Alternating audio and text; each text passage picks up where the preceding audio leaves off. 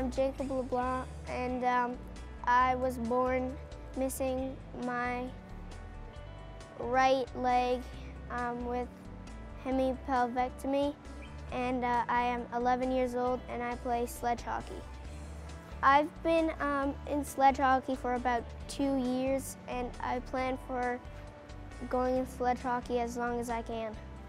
I used to do gymnastics, and I used to do swimming, and I played ball hockey this summer, and lots of different sports.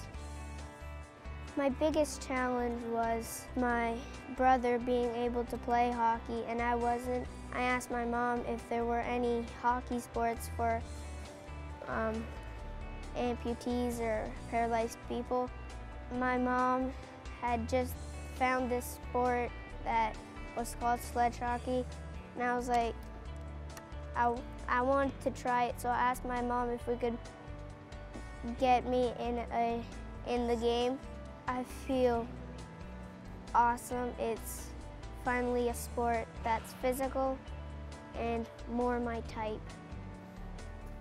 The thing I like most about playing sledge hockey is being able to play a sport like my big brother and being able to get good arm exercises and the physical part of it. I think that sledge hockey will impact my future with my confidence and my attitude for the future of my life.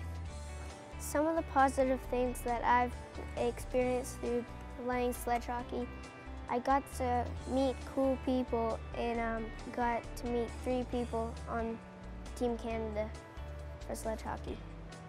One piece of advice I'd give to people that would like to play sledge hockey would be, it's fun, it's active, and anybody can play.